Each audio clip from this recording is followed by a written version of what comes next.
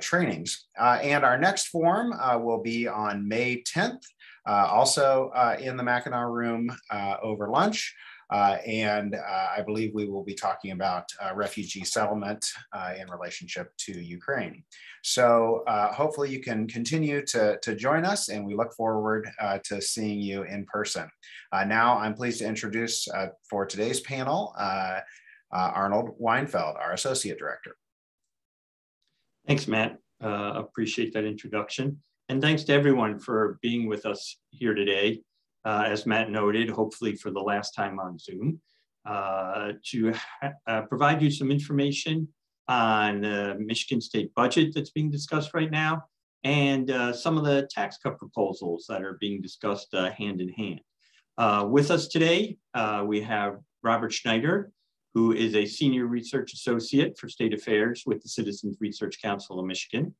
Rachel Richards, a Fiscal Policy Director for the Michigan League for Public Policy. James Hohman, Director of Fiscal Policy for the Mackinac Center for Public Policy. And Janelle Kamenga, a Policy Analyst for the Tax Foundation. And let's get right into it. Bob, I think you're up first. Thank you, Arnold. I'm gonna share my screen here, so just give me a short moment. Hopefully everyone is now seeing my screen. Looks good, thanks. Good. So thank you, Arnold, and good afternoon, everyone. Happy to be here. I'm going to kick things off with a quick review of how some of the tax relief proposals that have been floated here in Lansing fit into the state's long-term budget outlook. So just like new spending, tax relief isn't free, there are trade-offs to be made. And I'm hoping today's overview will put some parameters on what those trade-offs look like. I'm going to start with a quick review of the state's revenue picture and how the state finds itself with really unprecedented revenue surpluses at the moment that will factor into this discussion. Obviously, certainly higher than I can recall in my 25 or so years monitoring the state budget. So the most recent January 2022 consensus revenue forecast really capped off a crazy couple years for the revenue forecasters involved in that process. For the fourth straight time, revenues rose significantly. The forecast rose significantly. This slide outlines the progression of those forecasts: general fund on the left, school aid fund on the right, for fiscal year 2022. So, and it starts in the dark blue bar on the left with the January 2020 forecast pre-COVID, and then moves through the next 5 forecasts through the last one in January. Note 2 things. When COVID struck in early 2020, the revenue forecast plummeted by $2.1 billion across both those funds. But then by the last forecast in January of 2022, the forecasts are now $2.4 billion above the pre-pandemic level. So what happened? I think a few things are of note. A quicker recovery, I think, from the pandemic slowdown. Very strong sales tax growth tied to shifts in spending on goods, which are taxable under the sales tax, versus services that are not. And I think most of all, a whole ton of federal stimulus, the COVID tax refunds, enhanced unemployment benefits, paycheck protection program, all helping to drive up spendable income spending, and thus those state revenues as well. That changing scenario has resulted in huge revenue surpluses for the state. When things looked dire in 2020, there was a lot of budget cutting and a lot of fund shifting done to sort of live within what was expected to be the new means. We were preparing for a revenue downturn that never really came. And not only did it not come, but we saw revenues start to boom, which gives us this $4.3 billion in general fund surplus at the close of fiscal year 21, and $2.9 million in our school aid fund, the 2 major revenue funds for the state. So that's effectively a lot of one-time money in the bank for the state that's available. Further, since revenue growth also looks strong, there's room to tap into more revenue, not just on a one-time basis, but on a permanent basis. This chart looks at the general fund on top, school aid fund on the bottom, and it compares projected revenues with baseline spending. And by baseline spending, I mean everything we're already doing in the budget, nothing new. What do we need to maintain the current budget given inflationary cost pressures and so forth that's happening? So effectively, this table shows, we have room in the general fund budget for probably about another $1 billion in new general fund resources long term. And over $2 billion, since revenues are exceeding spending, on the school aid fund side for ongoing enhancements. And that can be spending, or it can be tax relief, giving some of that revenue back to the taxpayers. So big gaps between spending and revenue that open up avenues for either spending or tax relief enhancements. That's a lot of good news on budget resources. But then before I started on the tax proposals, I thought a quick history lesson might be in order to give some historical perspective. Remember, we are just climbing out of a pretty sizable budget hole on the general fund side. This chart shows general fund actual revenue, top line, inflation adjusted general fund revenue on the bottom line. The first decade of this new century was not a nice one for Michigan. We saw employment losses during that decade, pretty slow income growth. Those economic factors, in addition to tax policy changes that were implemented during that time period, resulted in a pretty dramatic drop off on the general fund side. And if I note two things. If you look at fiscal year 2020, general fund revenue in fiscal year 2020 of $10.8 billion is basically back at the level that it was 20 years before in fiscal year 2000 at 10.7 billion. And if you look at the bottom line and an inflation adjusted general fund revenue, even with the growth that's projected, and it's pretty robust, by 2024, we'd still be about 22% down in terms of general fund revenue adjusted for inflation. So lots of good news right now, but recall we are still just kind of emerging from the hole that was created in that first 10 years of the new century. So with that, let's turn to some of the recent tax policy proposals, and we'll start with the governor's proposal included in her February budget recommendation. The governor chose to allocate some significant revenue to tax relief, and her goal was to repeal two major tax policy changes implemented in 2011 that were part of a major restructuring of business taxation that saw the repeal of the Michigan business tax at that time and its replacement with a new corporate income tax. Both of the changes the governor is addressing were sort of revenue raisers to kind of help offset the revenue declines tied to the business tax restructuring. One policy change implemented then was the reduction in the state's earned income tax credit. I know we'll hear more about that later. But the governor is proposing restoring the credit. Before 2011, it was pegged at 20% of an existing federal earned income tax credit. The 2011 changes reduced that to 6%. The governor's proposal was to restore it back to 20% of the federal credit. Long term, that means income tax revenues decline by around $270 million on a permanent basis. And then secondly, the other major change proposed by the governor is a repeal of changes to the taxation of retirement income. So recall in 2011, the legislation enacted at that time eliminated the income tax exemption for public pensions. And it also eliminated fairly generous exemption amounts for private pension income. Under the changes in the law, no retirement income, pension or public or private retirement income is exempt until age 67. And then at that point, there's a special exemption against all income, $20,000 for a single filer, $40,000 for a joint filer. The governor's proposal is to phase back towards allowing retirees to operate under the old rules pre-2011, and her proposal is to phase that in by the percentage of income exempted from the new rules, and then also by age. And once fully phased in, that component of her proposal reduces general fund income by about $500 million annually going forward. I thought it might be useful to take a look at a few examples to show how this would work, comparing the new rules under the 2011 changes to the old rules that would phase back in under the governor's proposal. I'm going to look at a couple examples. I may skip one for time purposes.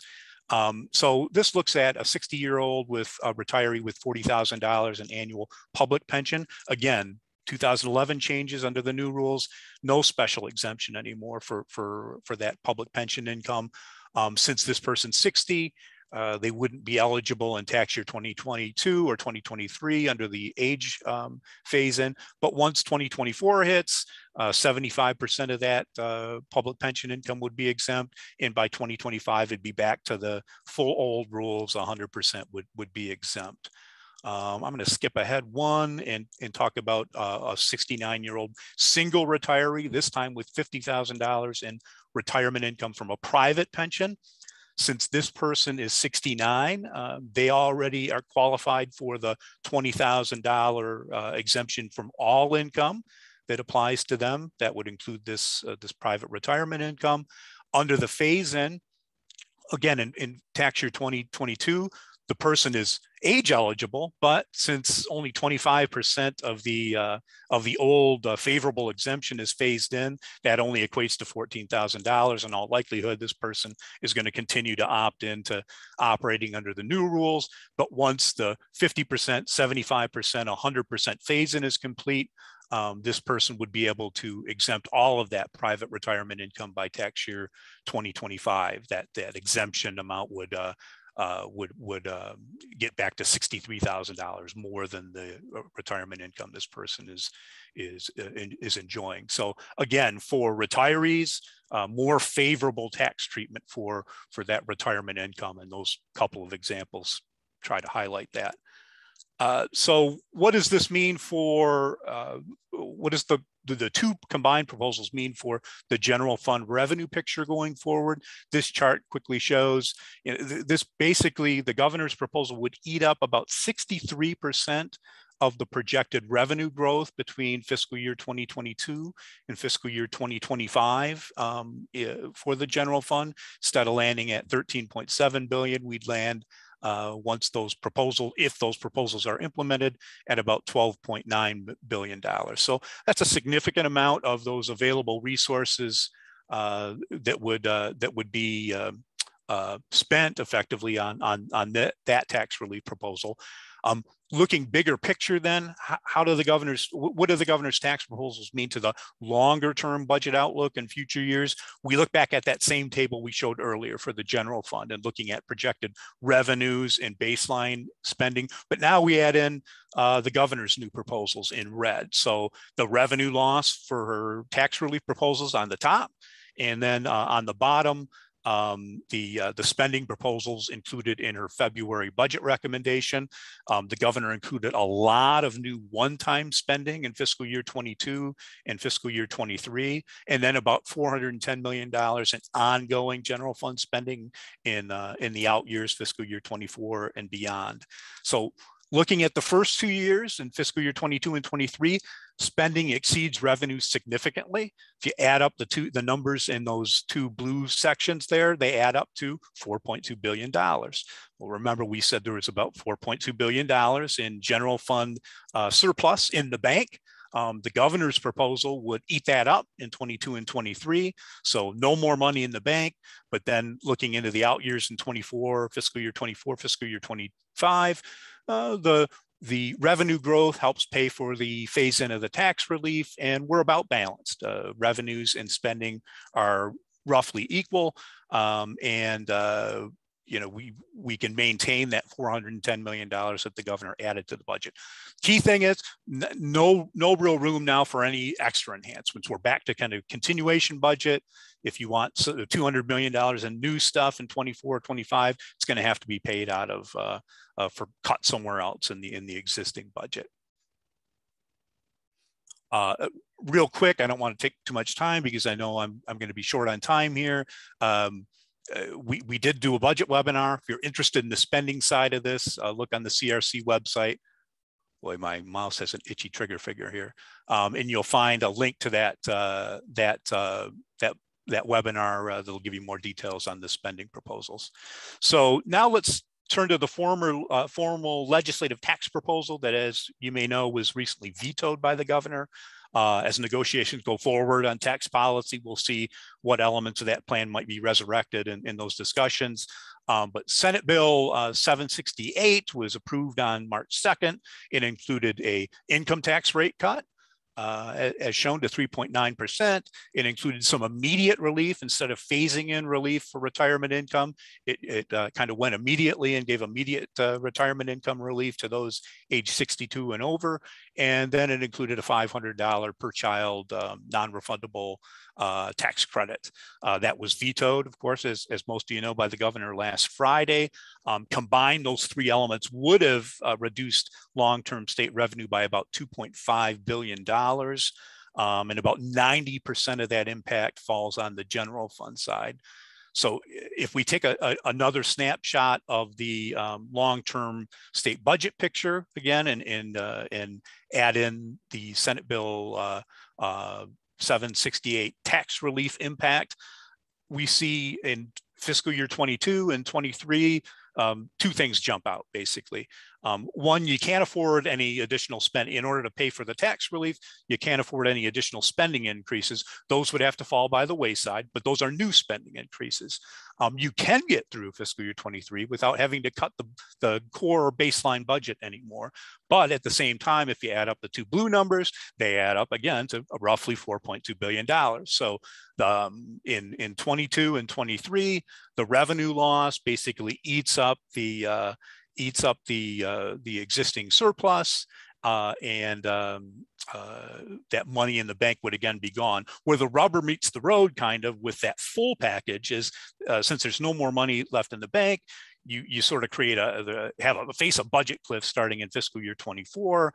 Baseline spending exceeds revenue by about $1.3 billion. That's about 10% of baseline general fund. You'd need to either cut the general fund budget by 10% or find other sources of revenue to sort of backfill for that revenue loss. Wanted to take a look, since I know we're going to be talking about the income tax. What if you just do the income tax rate cut? Then the picture changes. So now, once again, you can't afford any new ongoing spending, as the governor proposed, about $400 million. But you know, the revenue losses exclusively from the income tax rate cut eat up about $2 billion of the general fund revenue surplus. That leaves about $2 billion. Theoretically, you could carve out some one-time spending, either part of what the governor proposed or something that the legislature is interested in. You still have some room, and then long-term, you don't have that cliff anymore if you just limit the tax policy change to the tax rate, income tax rate component of Senate Bill 768. And then I wanted to close and take a quick look at the sales tax holiday proposal that's now being floated. It appears all parties may be amenable to suspending the sales tax on gasoline for some limited time period. Just a quick analysis that I did, leaning heavily on the House and Senate Fiscal Agency analysis of the gasoline tax suspension proposal. If gas prices remain in the $4.25 per gallon range, a 6-month suspension reduces revenue by about $650 to $700 million. That has ramifications and implications on the school aid fund, the general fund. There's an earmark for constitutional revenue sharing, and for public, the comprehensive transportation fund that funds public transit. All of those are one-time.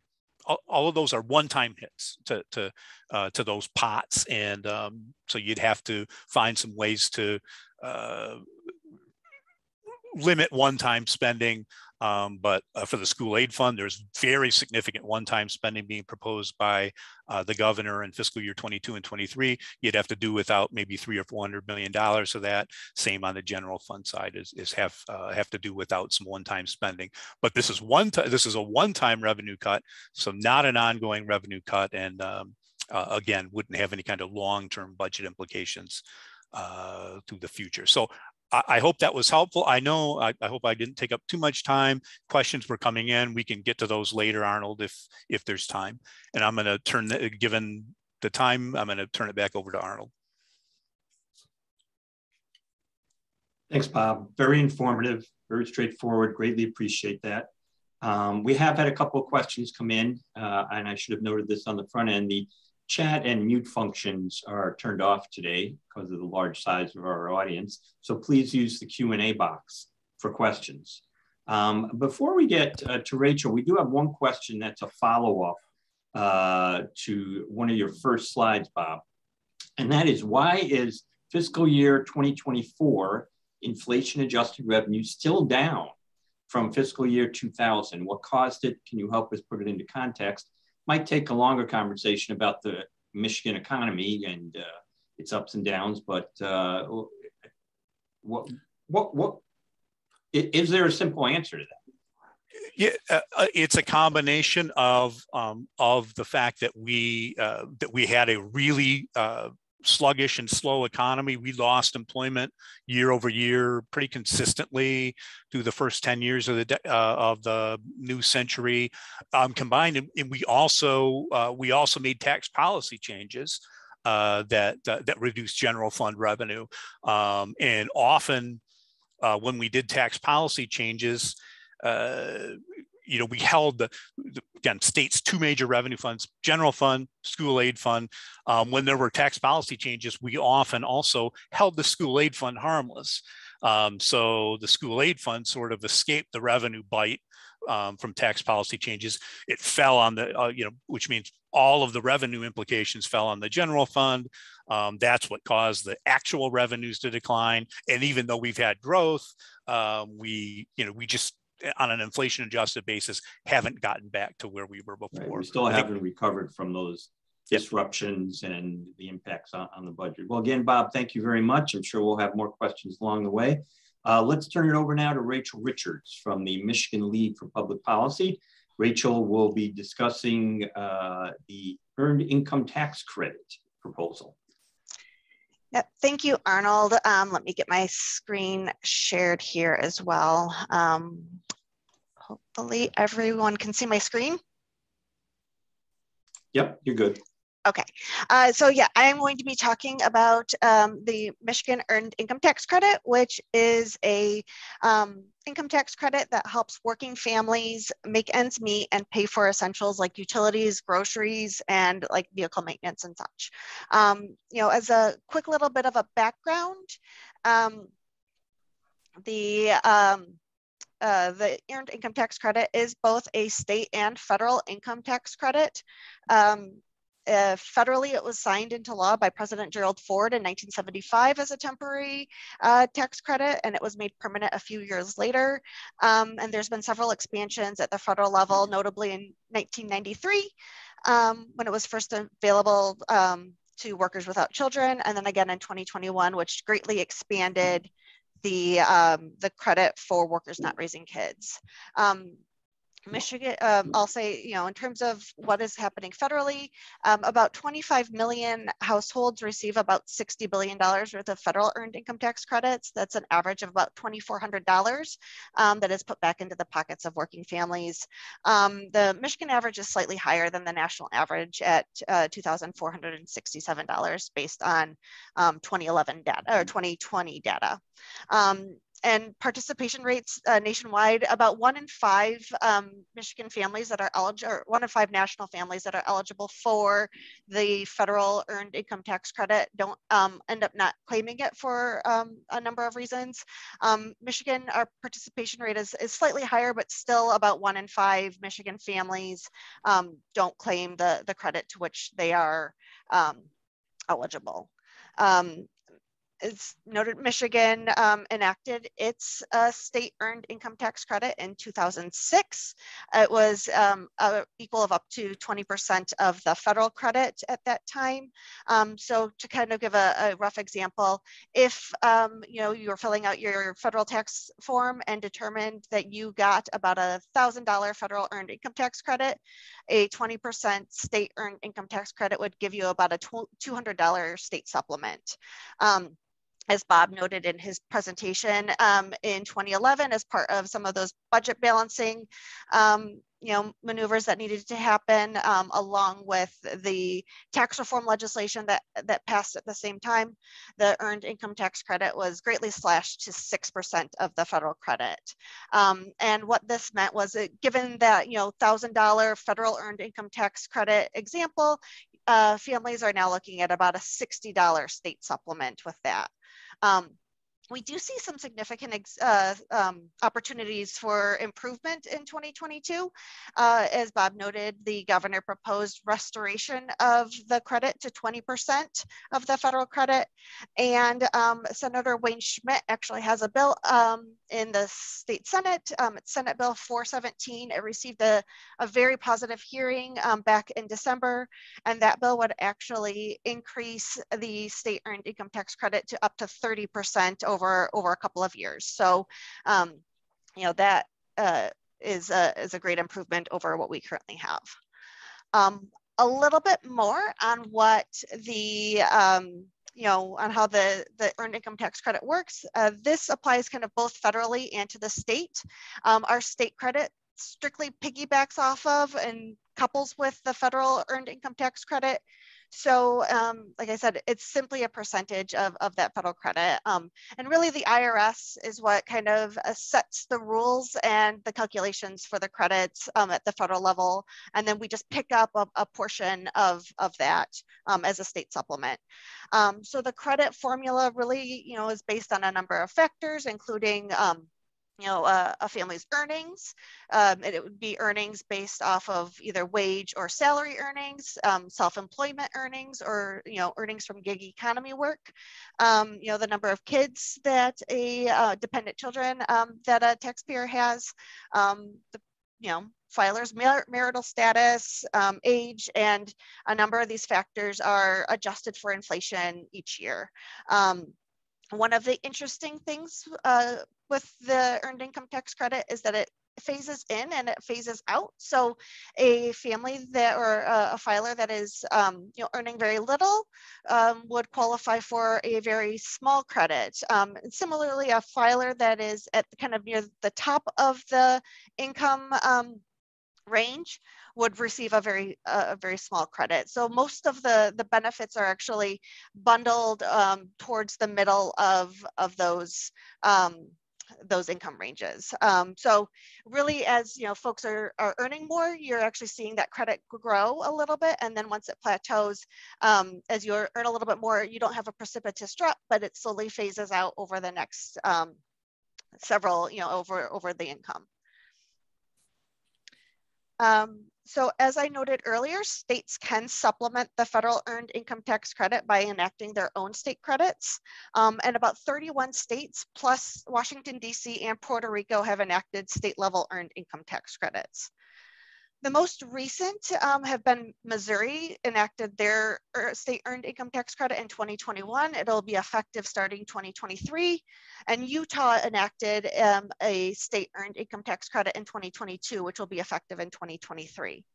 Washington State, they actually enacted their state earned income tax credit in 2008, but it was only recently funded for the first time. So, and then there is wide variation among states with state level earned income tax credits. So of the 31 states and DC that have an earned income tax credit, only 6 of them are actually non-refundable. And that's Hawaii, Missouri, Ohio, South Carolina, Utah, and Virginia. Delaware and Maryland have both a refundable and non-refundable component, but taxpayers need to choose one or the other in terms of what works best for their own tax situation. And there is a very broad range in terms of the credits that states have enacted. We have with them as low as 3% of the federal credit in terms of Montana. And then a couple of states and DC have also are also allowing credits of up to 100% of the federal credit. For workers that don't have dependent children, for example, or a non-refundable credit of up to 100% of the federal credit. There are a couple of states that have actually decoupled from the federal credit. You know, they set their own income or credit calculation parameters. A couple of those are California and Minnesota, for example. So of, you know, states in the Midwest, Michigan has the lowest credit at 6% of the federal credit. Indiana's is 9%, Illinois is at 18%, and Ohio is at 30%. So I'll say that the earned income tax credit has a very strong impact on the filer, the families that receive it, as well as on the local economies, as families that receive the credit do tend to spend their credits locally at their, you know, grocery stores, their hardware stores, auto body repair shops, and whatnot. At the current rate, the average earned income tax credit based on tax year 2019 data is about $150. And that puts about $110 million back into our local economies. If the credit were restored under the governor's proposal, that $150 looks more like $500. And then if it were expanded as under the Senator Schmidt proposal, it's about $750. And that's you know, up to about $550 million back into our local economies at that 30% level. So based on revenue projections that were done back in January, we believe that a boost to 20 or even 30% of the federal credit is not only reasonable and provides, you know, significant value for recipients and their local economies, but it's also responsible and sustainable in the long term. It won't put the state at risk for returning vital federal aid, nor will it hinder abilities to make their needed investments, as we've disinvested in, you know, state government and state services for so long. So the EITC has a very significant impact on families. It does help workers make ends meet by allowing them to keep up with the rising costs of essentials such as groceries and transportation and childcare while remaining in the workforce. The EITC also has very positive, long-lasting effects for children, including better health. Kids that receive it tend to do better and go further in school and have increased earnings into adulthood simply because of the post-tax income boost that they receive from the earned income tax credit. The EITC, the state and federal EITC, also helps support equity statewide and does reduce poverty in communities across the state. In terms of racial equity, it does really help support racial equity in the state, as families of color do make up a greater share of households with low incomes due to a history of racial bias and discrimination and historical and systemic barriers to opportunity and advancement. The couple of additional points, the earned income tax credit does, you know, research has shown that it does have, the federal credit does have a positive association with workforce participation, especially for unmarried mothers. And then it doesn't, as I noted before, it doesn't have a cliff effect, as recipients can continue to benefit as hours and earnings increase. You know, one of the issues that we hear is that the state credit doesn't go as far as the federal credit. But for those that are, you know, really on the, really struggling to make ends meet and, you know, kind of on the verge of falling into poverty, you know, the $150 that they're receiving right now does actually go further, does actually go far. But we do think it could, you know, definitely go further, especially if we boost it to the 30% under the Senator Schmidt bill. At the 30%, that $750 means, you know, 10 months of internet access, as we just, you know, kind of came out of COVID and everybody was, you know, either working from home and schooling from home, as it was in my family. You know, having safe, secure, reliable, fast, high-speed internet access was really important. It also could mean, you know, 9 months of diapers or like a month of childcare to keep a family within the workforce.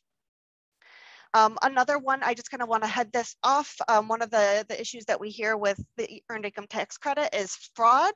And really what I want to highlight it is that it's really more about understanding kind of some of the improper payments that could be made, both in terms of overpayments, which was a focus of a Congressional Budget Office report over almost a decade ago, as well as some of those underpayments or non-payments for folks that are eligible but don't claim it for whatever reason. Over the last decade, the IRS has taken steps to reduce earned income tax errors of paid preparers, and a couple of things that we could potentially do to really help with these overpayments is, one, provide some increased federal funding for the IRS to make sure that they have capacity to do the work that they need to do. We know that over the past decade, the IRS has seen about a 20% decrease in full-time equivalent positions.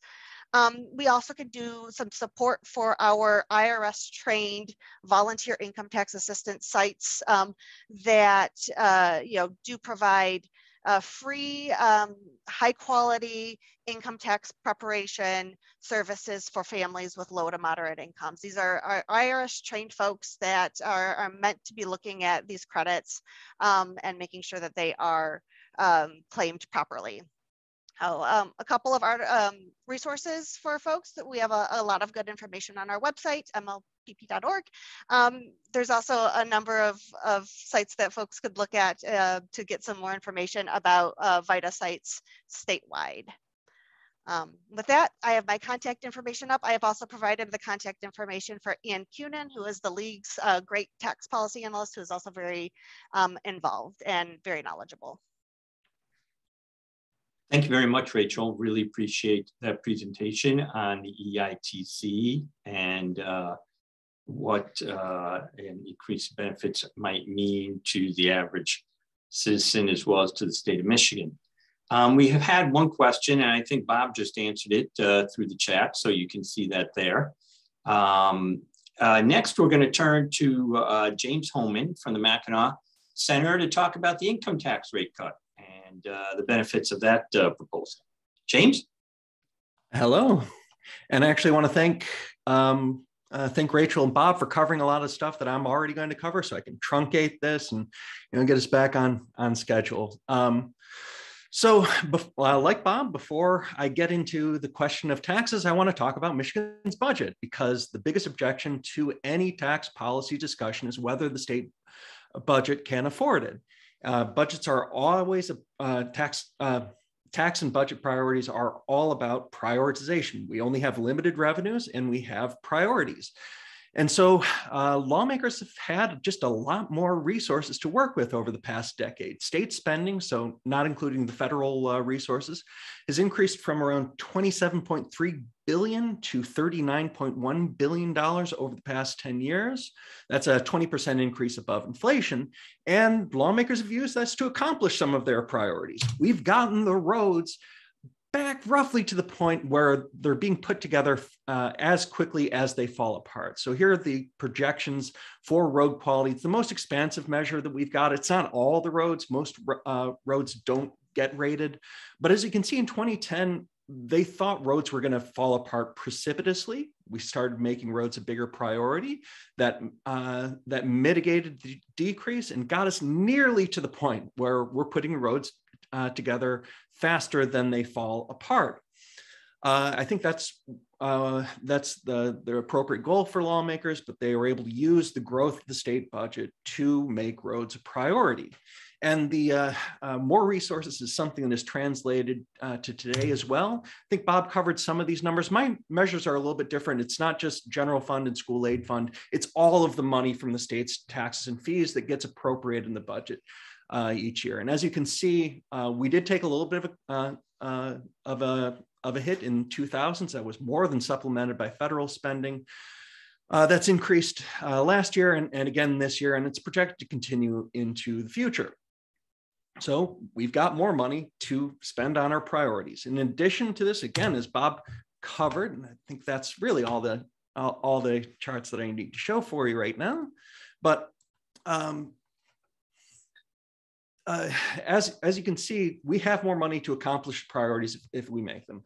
Despite the fact that Michigan is down over 150,000 jobs since the pandemic began, state revenue is well above pre-pandemic levels. In addition to that, we've got fund balance that Bob did a good job of covering, and we've got extra unallocated federal transfers. I mean, last year was kind of crazy how much money we got from the federal government. And I want to dwell on that because Congress gave us huge, largely unrestricted transfers because they said our revenue was down and we faced a lot of extraordinary needs. We needed the money, except that we didn't. State revenue actually increased. In fact, Michigan wasn't alone. Most state revenues had increased at that point. And if there were extraordinary needs, they were not extraordinary enough to get bipartisan approval. Again, Michigan has $6 billion in unallocated federal transfers. I mean, the nation went further into record levels of debt for nothing. Congress is weird and I don't like it. So federal lawmakers, I wanted to talk about one other thing because it has come up in the tax policy debate. It's that Congress did attach a string that says that this money cannot be used directly or indirectly to reduce taxes. And what they meant per Treasury rules is that it can't be used to lower state revenue below inflation. And well, there's a major problem with the way that the Treasury calculates that because you're not going to know whether you're above or below the limits until the year is over. I mean, who among us right now is confident about their inflation expectations? But the bigger problem is that the string is unconstitutional, and that's not me just opining. I mean, there are cases involving 20 other states in the courts right now, with every ruling on the question of whether this string is constitutional falling in favor of the tax cutters. Now, that also includes one in Kentucky, and a Sixth Circuit appeal there would apply to Michigan. So we will get clarification soon on whether that restriction is binding. But I wanted to cover some of these budget trends because, again, the biggest obstacle the biggest objection being raised to tax cuts is whether the state can afford it. States have to balance their budgets, so reduced revenue either has to reduce the growth of state spending or require budget cuts. And with revenue being up and with a lot of cash at lawmakers' disposal, it's no wonder that there's interest from lawmakers in tax cuts. How much more money do lawmakers need before they think tax cuts are affordable? Now, I do want to talk about tax policy. Tax rate reductions have their virtues. They encourage job growth and they make the state more competitive. And I'm sure Janelle is going to cover the more than a dozen states that have cut their taxes over the past year, including some of our neighbors. I mean, Ohio now taxes income at lower rates than Michigan. But the lawmakers in those other states faced similar dynamics to the ones that we face here in Michigan, and they passed important rate reductions. Now, letting people keep a greater percentage of what they earn is a tried and true way to encourage job growth. Michigan is 14th worst in its job recovery, and 10 states have already added more jobs than they lost during the pandemic. The state could use the boost that tax cuts provide.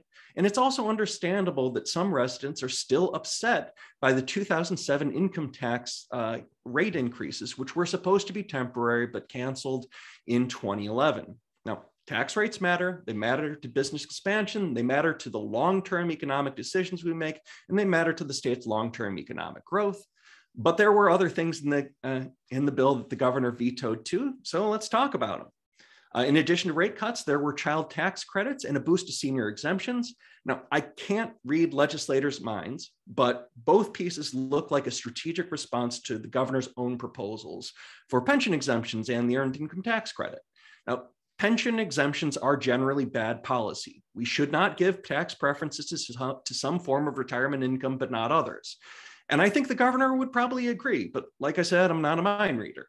So what legislators did was lower the age a person is eligible for the senior exemption and increase the size of that exemption. Maybe that's the policy they'd land on if they agreed to do something to increase favoritism for senior income. I'm not sure.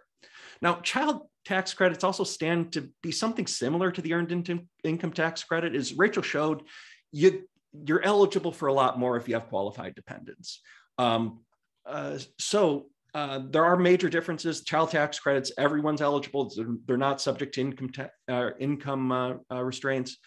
So they applied to a lot more people. The version they also passed was odd because it was non-refundable. So I guess if you qualify for it, make sure you plan your taxes out so that you're eligible for it. I don't know. It's a weird policy if you're going to offer child tax credits in the first place. But those competing ideas are both a response to like this part of the tax politics game that I just don't like, which is for some people, the only thing that matters about a tax cut is how much a preferred household stands to gain.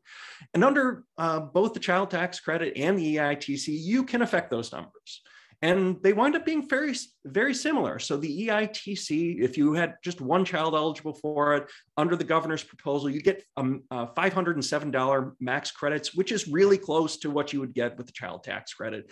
For 2 children, you'd get $837. So again, those are pretty close. So this is just another way of saying that despite veto threats, the legislature and the governor seem to be closer than they would appear by the rhetoric that they're using. There should be room to negotiate over these policies if they're willing to negotiate. And in fact, there's 2 big issues that I think they think you can negotiate over. The governor doesn't want a rate cut, and she wants the reforms to be phased in over time. The legislature wants a rate cut, and they want those tax cuts to happen yesterday. And I mean that quite literally. Under the bill that they approved, the tax hikes would have gone in place at the start of the year. So it's just another way of saying if there's room for compromise, if tax cuts are a priority, just like everything else in fiscal policy.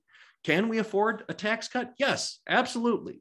We've afforded to operate on less. Are there consequences to a tax cut? Yes, also, obviously. What those consequences will be will depend on what they agree to and upon subsequent budget negotiations. It can be a slowing of revenue growth, or it can be actual cuts. And frankly, there are a lot of places where I would love to see reductions in state spending. The state has business subsidy programs that are ineffective at creating jobs, unfair to the businesses who don't get them, and expensive to the state budget. And instead of arguing about how much to give the next big company when they threaten to go elsewhere without a handout, states should agree with each other to stop awarding selective preferences. And in fact, there's bipartisan legislation introduced that would start that process too. And maybe a tighter budget would help lawmakers see that they ought to stop playing the corporate handout game. But anyway, tax cuts are affordable if they're a priority. Every budget is about balancing multiple demands. Compromises get revisited, assumptions get reassessed, new preferences come to light, and old preferences are disregarded, which is, again, my respectful criticism of Bob's point about baseline budgets. There is no status quo budget. We have to negotiate these things every year. We have to talk about these things. But anyway, that's my point. Budgets are always about priorities. There's money for tax cuts if it's a priority, and it clearly is for a majority of legislators right now. Rates matter, and the vetoed bill includes a rate cut. There is room for negotiation, and that's going to be one of the key issues. And lawmakers may be closer than you expect to reaching a compromise, but it's not clear they're going to get there. There's a lot of political points to be made between here and the election, but I would love to congratulate the governor for passing a bipartisan compromise tax cut that reduces taxes on everyone. We'll see if that happens. Thank you, James. Appreciate that viewpoint. And we did do a forum earlier this year and had your colleague, Michael Lefebvre, talk about economic development incentives and their uses by state. So I'm sure that will be an ongoing discussion as well. But again, appreciate your sharing your perspective with us here today. And as James noted, our final speaker is Janelle Kamenga from the Tax Foundation. Janelle, several other states are facing a similar situation in Michigan with a surplus of general fund and are considering cutting taxes themselves. What are other states across the country in this position taking a look at? Yeah, absolutely. That's a really good question because there's a lot of action happening. And I think it's really good to put Michigan reforms in context of other states. So if you'll forgive me 1 second, I'm going to share my screen. Here we go. And let me turn that into a presentation here. All right, so I was going to introduce myself, but I don't think that's necessary because we're short on time here. But 2021 was a huge year for tax cuts. I know that we're talking about the current landscape, but I think putting it in context of last year as well is really important. 13 states either reduced their corporate or individual income taxes, or you can see on this map here. Which we put out on July 14, is actually missing a few states. North Carolina and Arkansas also enacted reforms after the map was made, so that's important to note. I won't run through all the tax changes that happened in 2021, but I'll highlight just a few because I think it's important to realize that states aren't just cutting top rates. Many are also consolidating their brackets in order to make their tax code simpler and less distorted for residents. So in Idaho, you can see that they changed the top rate for individual income taxes from 6.925 to 6.5, and they also consolidated some brackets. And then in Louisiana, which I was somewhat involved in, they did similarly, at least on the corporate income tax side, in terms of consolidating brackets and bringing rates down. On the individual income tax, they didn't consolidate any brackets, but they did bring down the rates pretty significantly, and they created a new rate cap as well in the Constitution. Louisiana is interesting to note because they made this change revenue neutral, because they had a rare deduction, which was a deduction for federal income taxes paid, which is kind of like the opposite of the state and local tax deduction, where they got to take away from their income taxes whatever they paid in federal income taxes. Sounds like a great idea, but it ended up being pretty distortive because if something's favored on the federal side, that means that it actually increases your state tax liability. So they ended up taking away that deduction entirely and just bringing down rates instead to make the tax code more simple. Also, as James mentioned, and I forgot to put this on here, but Ohio did bring down its rates. Its top rate lowered from 4.797% to 3.99%, which is a significant improvement. And then that next bracket is 3% across the board. And they made that retroactive to January 1 of 2021. 1 second, my computer's not going. Okay, so when we think of how 2020 started out, this breadth and depth of tax reform would be an unexpected development. As Bob mentioned, state and local governments were understandably concerned as to whether they could last through a global pandemic and the related shutdowns, but federal assistance and the lifting of lockdown restrictions allowed the economy to bounce back, and most states ended fiscal year 2021 flush with cash. And while a lot of that state money was one-time funds from the federal government, much of the revenue growth that states have seen has been organic, and it has come from taxes and other revenue of their own sources. And the states that ended up cutting taxes in 2021 did see large revenue growth between fiscal years 2019 and 2020, as you can see in this chart here. The largest increase was by far Idaho, which saw a 35% increase, and the smallest was Oklahoma with a 5% increase. Now this financial situation explains why states were able to cut taxes, but the last few years have also given states a lot more motivation to actually cut those taxes and want to improve. Because the world is a lot more mobile than it once was. And now that employers and employees have realized that the physical offices aren't as important as they once thought, there's no putting that remote work genie back in the bottle. Some industries obviously still require on-site work, but as a whole, the workforce has far more flexibility to live where they want to live, rather than just where jobs dictate that they have to live. And people have been taking advantage of this newfound freedom. As you can see on this map of migration, the pattern is pretty clear. People are leaving high tax, high cost states in favor of lower tax, lower cost alternatives. Individual income taxes are just one component of overall tax burdens, but they do matter and they can provide a useful comparison. So if we include Washington, D.C., then in the top 1/3 of states for population growth since the start of the pandemic, so that's using data from April 2020 to July of 2021, then the average top marginal state and local income tax rate is 3.5%, while in the bottom third of states, it's about 7.3%. People do move for a lot of reasons. Sometimes taxes are expressly part of that calculation. Sometimes they only play an indirect role because they contribute to a broadly favorable economic environment. And sometimes they do play little or no role. And we do understand that. We're not arguing against that. The census data here doesn't tell us exactly why each person moved, but there's no denying that there's a strong correlation between those low-cost states and population growth. And states are not ignorant of this. They've taken notice of this phenomenon, and they want to be able to attract residents and businesses. That was overwhelmingly true in 2021, as we saw, but the tax cutting trend does continue in 2022. And some common themes have arisen this session. Just like last year, rate reductions are at the front of lawmakers' minds, especially when it comes to the individual income tax, as you'll see more in a minute when we get to talking about specific state plans. Also, notably, and this is new for this year, not last year, 5 states, that's Connecticut, New Mexico, Tennessee, Washington, and West Virginia, have legislation or governor's proposal to cut sales tax rates. Now, while most but not all of the proposals to cut income taxes are championed by Republicans, I think it's really noteworthy that all 5 serious efforts to cut sales taxes have come from Democratic lawmakers.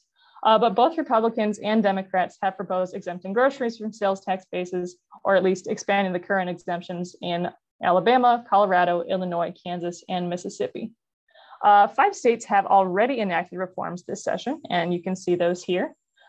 You'll notice that several of these, Iowa, Idaho, and Nebraska, also enacted reforms last year. So clearly lawmakers in those states aren't content to just sit on their laurels. They know that the landscape is very competitive right now, and they want to give their state the best chance that they can. So in 2021, Iowa lawmakers enacted a bill to reduce the state's top individual income tax rate from 8.53% to 6.5% as of 2023. The state did have tax triggers in place to lower that more, but this legislation lowered the rate manually instead of waiting for those triggers to do the job. But Iowa clearly didn't stop there. They're back again this year, and this session, lawmakers passed reforms that will bring down that income tax to a flat 3.9% by tax year 2026, which is just a huge drop from where they were before. And it does create additional tax triggers that would phase down the corporate income tax, aiming for a rate of 5.5% there.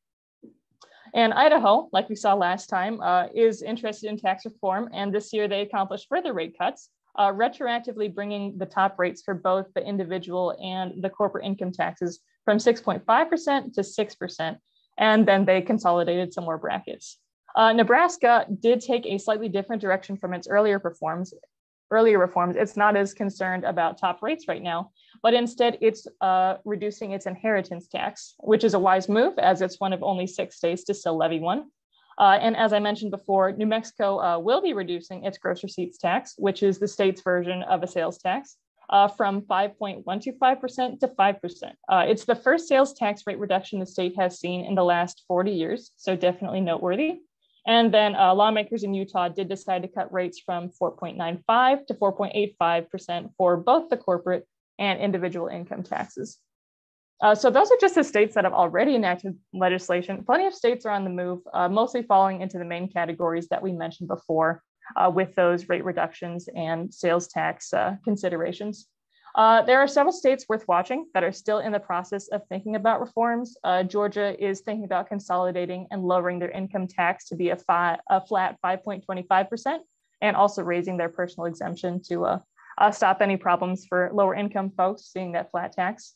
Nebraska is, well, I mean, they were already looking at reducing that inheritance tax, but they had the potential to actually eliminate it entirely. So we'll see how that goes.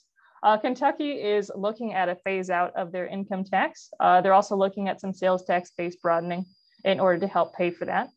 Ohio has a potential repeal of their commercial activities tax, which is called the CAT, which is their gross receipts tax. At the Tax Foundation, we're very familiar with these because we think of them as very economically damaging taxes because they really do tax business inputs. They lead to a lot of tax pyramiding that gets passed on to consumers. So any reduction in that would be very good for the state. It would cut back the base 20% over 5 years for a total phase out at the end of those 5 years. It's early in the process and likely it's more of a long-term change, but it's really important to note that that conversation has started and the ball is rolling for that. Oklahoma also has a big package of bills to try and fix a number of structural issues in the corporate income tax. They're also looking at repealing their franchise tax and making their income tax into a flat tax. Massachusetts is looking at their estate tax. On the opposite side, they're thinking about digital advertising taxes, which are not in their favor, but they are thinking about those. And they also have a graduated income tax on the ballot in November. So also kind of in the opposite direction of some states, but worth watching. Mississippi is also thinking about income tax reductions and/or repeal, but there are some competing plans and affordability there, but we will definitely be watching. The states are clearly conscious changes, and they're, at least in Louisiana, I talked with a bunch of legislators the other week, and they're just asking me what Mississippi's doing. So clearly they're worried, and they're worried about staying. So in order where they land is where